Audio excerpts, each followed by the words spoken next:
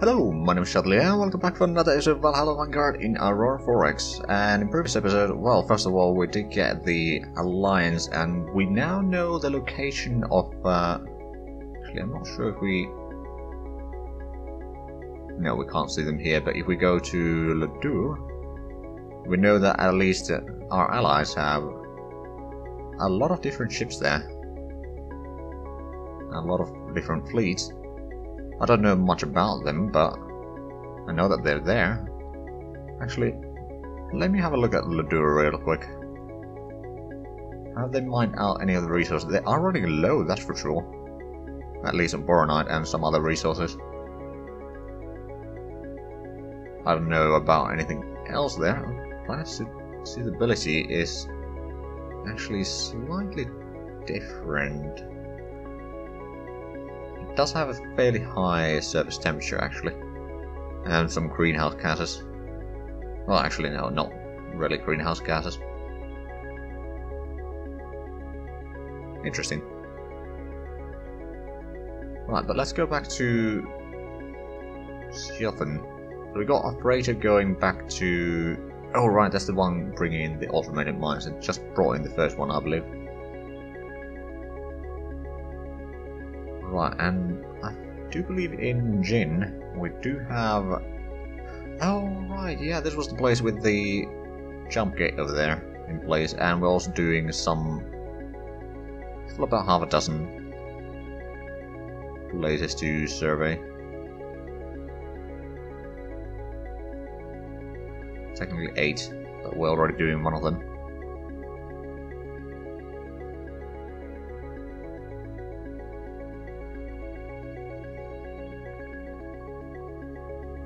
But we'll see. Now it was still 1 month away from getting the new... or starting on working on new jump drive efficiency. Or new jump drives, rather. Okay, the Whaler has completed orders in Chimera, so that means that the Whaler fleet is even bigger. So we have a look at Task Force.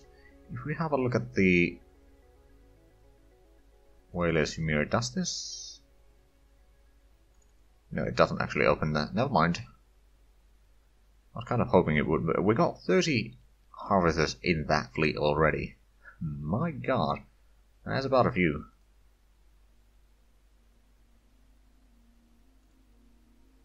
Going real quick around. Well, I'm trying to be quick here, but I'm really not. But yeah, we've still got 17 years, roughly speaking. We still don't have all the ships that we require, all the shipyards, so this might be a disaster. But we will see. Factory restored. Okay, that was actually beyond repair. We got another fisherman. The harvest fleet. Don't think I need to get anything else though. Let's actually have a quick look at our... Still got over 100,000 crewmen and junior officers, so we're not really having a shortage there either. That's good.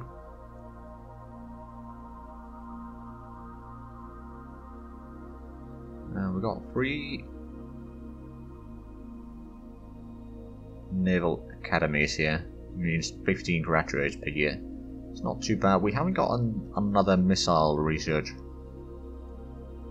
guy though, which is a bit of a shame. Right, and in... Okay, so that has the one over there. This one is mining a fair bit. We will be bringing at least one more miner into this place, which means that this place will go through the minerals a fair bit quicker. But that's fine. We do want to get the minerals as quickly as possible. To be able to make sure that our industries can work. Just survey completed on Snotra, still nothing new found. Not really surprised. Honestly, I'm not sure if we really need to have a team out right now, so I'll just disband that. We haven't really found all that... well actually... Well, wasn't one of the new bladed Bela? I believe. Yeah, this place might be a good idea to survey at least. gonna quickly have a look at the stuff here. So it is actually the terrestrial planet. Oh. Yeah, we'll certainly add a colony there. Do the survey. So this place has a tiny bit of minerals, but I don't think it's going to be worth it. And the asteroid has some minerals. Put in a colony there. Right, and then we can send in the team, at least to the planet first. So Bela, we don't need to have the door open. Probably not even the moon in. So over here we'll send in the team. Oh, unassigned only.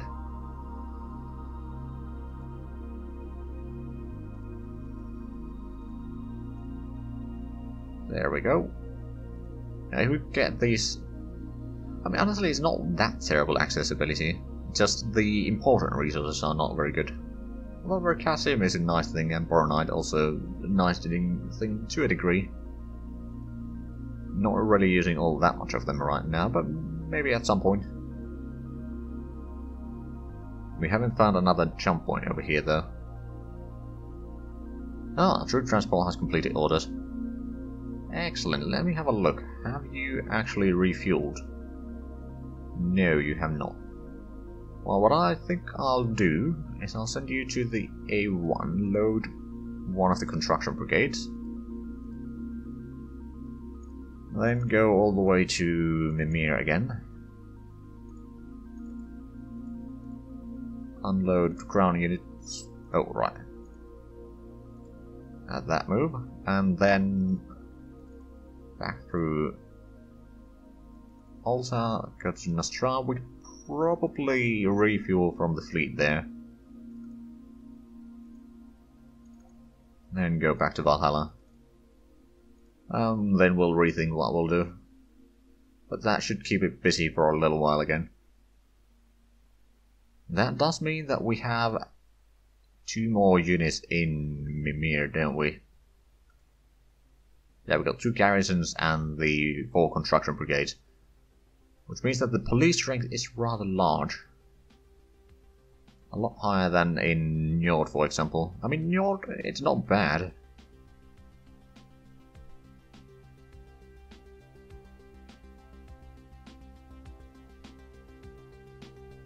Oh. Not sure what the status point means exactly.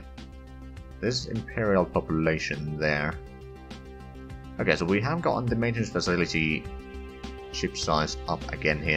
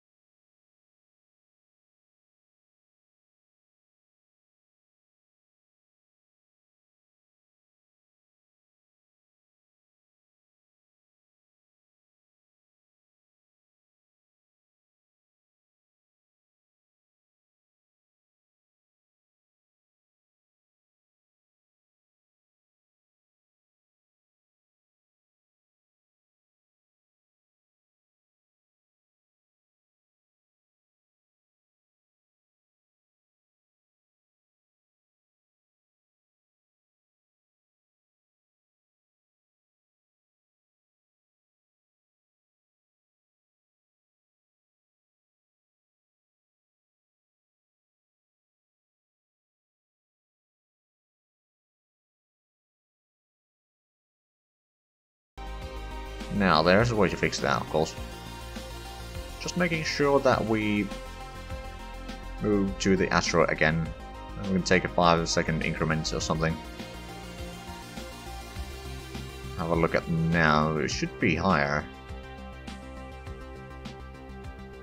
Yes, it really is. Okay, so this is almost at the limit what they can produce with just one mass driver, but that's fine. That is fine, and they have... That's a lot of corundium, actually, and a fair bit of gallicite, a lot of uranium, and some carbonite as well. But this is certainly a good place to mine with the asteroid miners. Right, so we got 70 mines over here, so it's 8,000 minerals per year. Plus what we get from the other places, so it produces about 14, almost 15,000 tons of minerals per year. That's pretty good. At some point we're going to have to set up a ship that goes in and just picks up the resources from here. Or from various systems.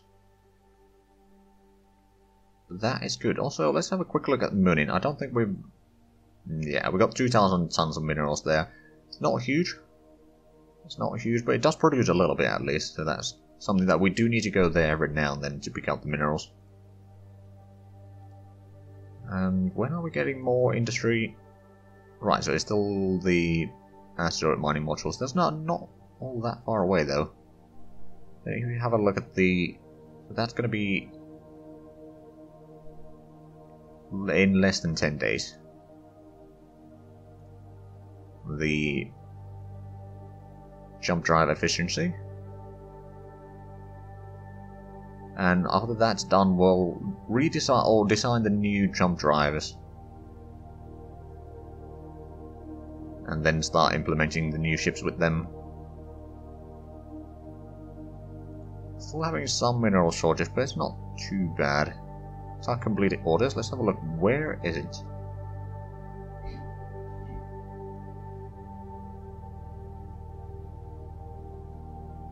Right, I mean, yeah, it is here. There is something in the harvester fleet, so let's have a look. Task 1. You do have plenty of fuel. Task group.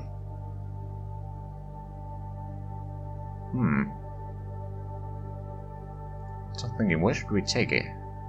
If it's, yeah, it is another fisherman. If I had to move there, we could technically... There's nothing in Zhatelier. I know that there's some asteroids still in Alta that we could increase the mining speed at. There's nothing to mine in Humir with the asteroid miners, which is a bit of a shame, really.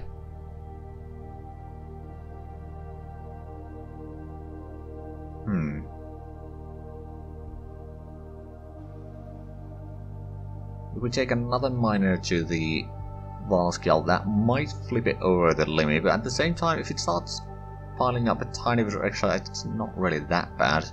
We can just get another asteroid mining module, or not asteroid mining module, mass driver there, and then it should be fine. But yes, we'll actually take it to Valhalla.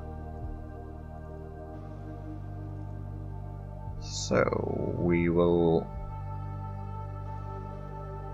go to the fishing fleet, move to release tractor ships, and then move back.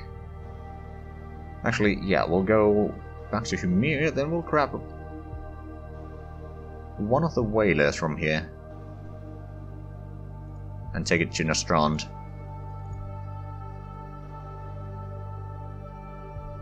Move to release tractor ships, and then go back to Valhalla. That should be enough.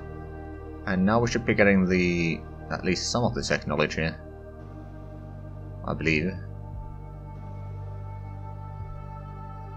Yep. Right, so we got the jump drive efficiency, we got the jump squadron size 4 that we started, and then we got the ghost cannon, the small one, or the new version. Now we can't really design the new turret yet, but if we add in the extra turret from the missile launcher, I mean the missile launcher is very important, to be fair. At the same time, I think getting the upgrade for Athean is probably a good idea as well. So we'll add in the extra lamp there. I mean, we should be getting another one soon. we should be getting one actually next turn. So we're gonna add that back to the missile research. Still working on the sensor sensitivities and such, which is going to take a while. We really should improve the speed on that as well. I'm guessing we still haven't gotten any... Yeah, not really.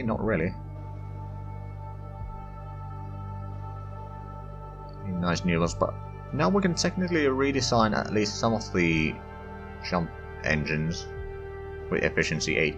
So if we go for one that is going to be for the spikes still, it's going to have to be 25 hull size.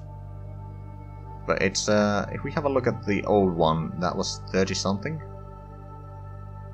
34, so it's saving us a fair bit of hull size. We're not going to increase the radius or anything like that there. Now, I don't remember where exactly do I have the names. If I'm closing this real quick, opening, for example, Athean, so I can get the parts view. Okay, so I added the T in front, so there's going to be tier 3 jump driver. It's going to be exactly 10,000 tons.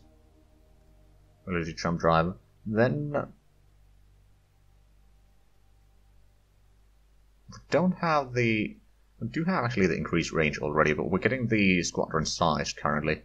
Which, honestly, I don't think it's going to take it very much in terms of time. We can check that. It's going to be done in October, okay. So we can design that one then. But we could also design the commercial jump drive, which would be, again, 50,000 tons, or 51,000 tons. But the size is actually, again, a fair bit smaller than the previous one. I mean, it did increase the efficiency quite nicely. We'll pull this, add in the T3 there, and create that. So we can select this one. I'm assuming that there's not that... Okay, there's the reactor power boost in there queued up,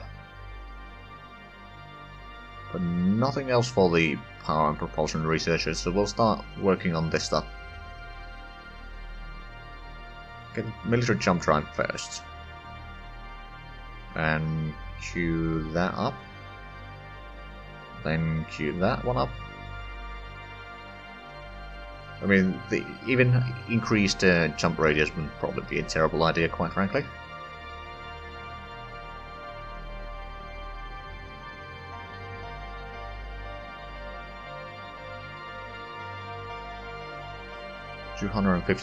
That would be... I don't know. The enemy would still be able to go through that range fairly quickly. Luckily the pre-share ships do have some shielding, but probably not enough, let's be honest here. But I'll think about that later. At least we got the efficiency up now, and yeah, I suppose we'll go with that for the time being. Hold on, did we... Oh, right, that went 6 hours ahead earlier.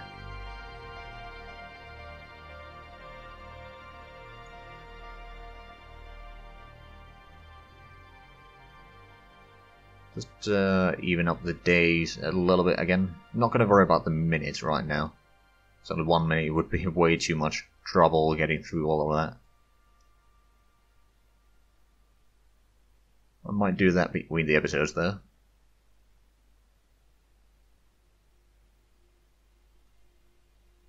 Right, so the Fraser 1... Is that one of the colony ships, or is that taking the... Let's actually have a look. No, it's the one that took more... What are they called? Automated mines to Valhalla. Now, to be fair, we did start moving quite a bit of our automated mines away from Valhalla, which, to be fair, is fine. I'm not sure if we really have a need for these freighters right now. We do have some cargo. No, actually we don't. These were not the ones that did that. I'll let them stay at Valhalla for a while.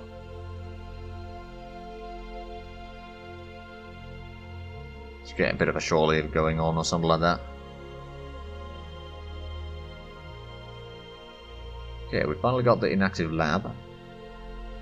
So let's put in the map to the missile research. To get that done a little bit sooner. Still waiting for the asteroid mining modules to be finished. Also, the research lab is not that far away from being completed. Or the final one.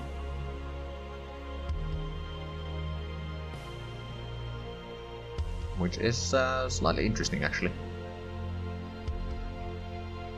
Okay, the Ymir A1 is still having a bit of a... Oh! Zhatelier, we found a gas giant.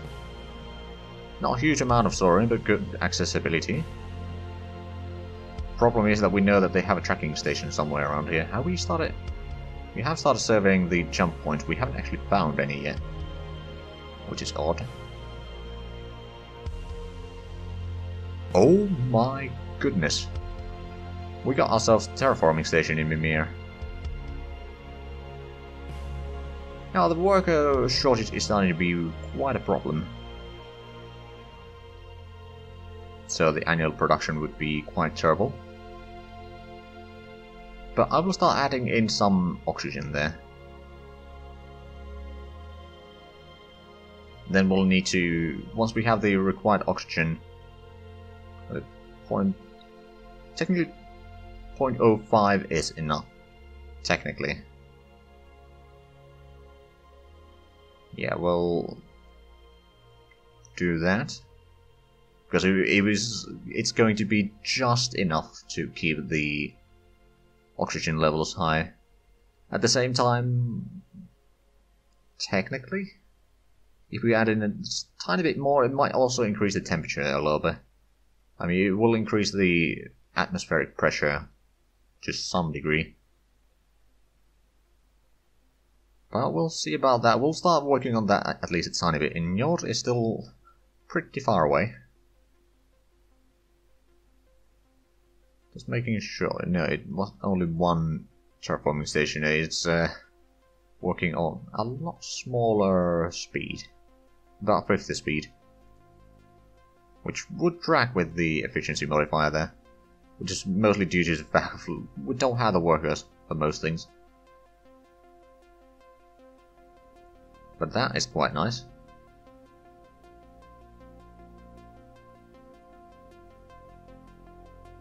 Ah, Fraser has completed orders. Right, so I was about to let those rest for the time being. We don't really have many things that we can transfer right now. I mean, technically we could maybe transfer some more in infrastructure or something like that, but at the same time, let me just check. Those were the newer design freighters, were they not? Actually, they are slightly older. Not gonna scrap these though. They are much better than the freighter 1s. Or Knar 1 freighters. Which we do still have some.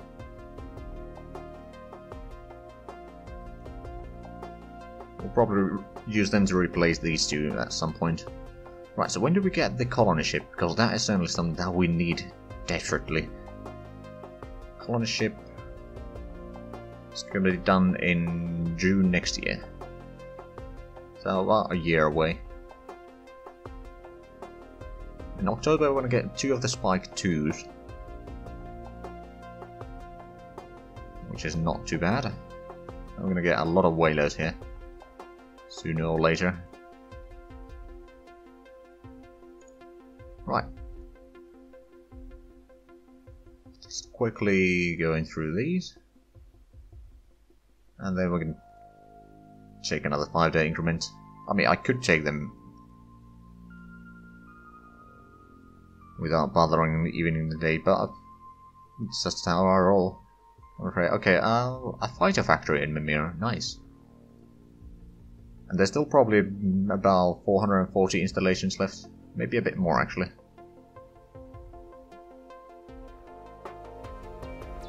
Still having the mineral shortage on the Humir A1. But we are unfortunately out of time for this episode, so what I'll probably do in between the episodes here is I'll let the time pass a little bit so that we'll either get the turret tracking speed. No, it's not going to be the next research, but the thermal signature and squadron size. I'll probably jump ahead a little bit to get at least some of the research done. Or if something interesting happens, because currently we're just waiting. I don't think that's particularly interesting to watch. But I will make sure that I'll bring you back if something interesting happens. But anyway, if you enjoyed this episode, please do like, comment, subscribe if you haven't already. Also check out the links down below in the description. But other than that, thank you very much for watching, and until next time, bye bye.